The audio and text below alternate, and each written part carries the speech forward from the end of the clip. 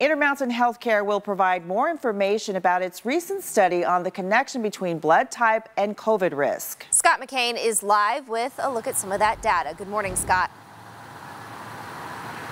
Yeah, good morning. And early on, especially very early on, there was so little known about this virus.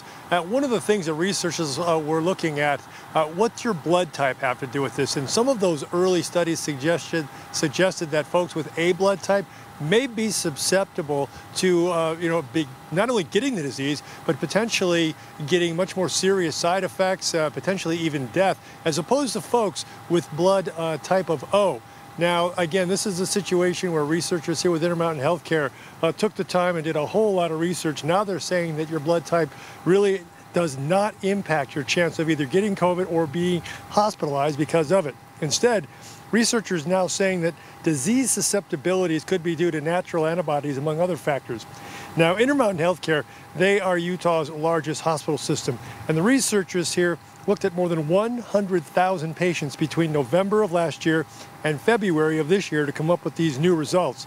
They recognize that the state's population is dominated by Northern European ancestry, and they say additional studies closely controlled for genetics, geography, and other strains are needed. There's going to be a press conference kind of addressing all this and breaking it down a little later on this morning.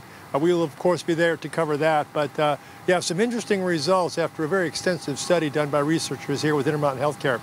For now, we're live in Murray. Scott McCain, Fox 13 News, Utah.